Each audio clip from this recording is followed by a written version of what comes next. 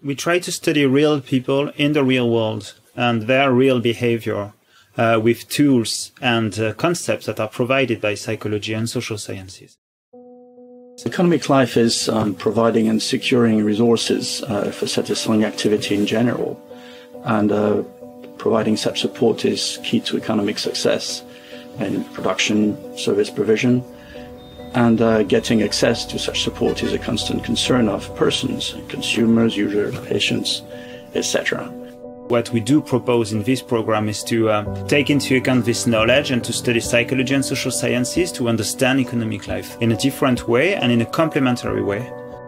We're trying to run societies with real humans, with their limitations, their desires, their emotions, and we're trying to find new ways based on the deep knowledge on how humans think and act and decide.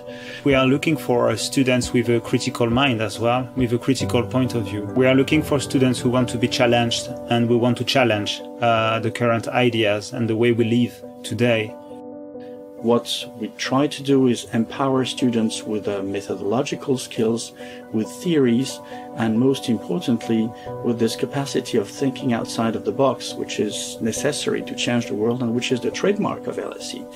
So if you come with us, expect to have your mind stretched. That is the whole purpose of the exercise, how to step outside of the situation, take a larger view, and think outside of the box and come with creative solutions to make a better world. In this specific program of Psychology of Economic Life, we are not only training people who are supposed to work in corporations. We are not only training workers. We are training as well citizens.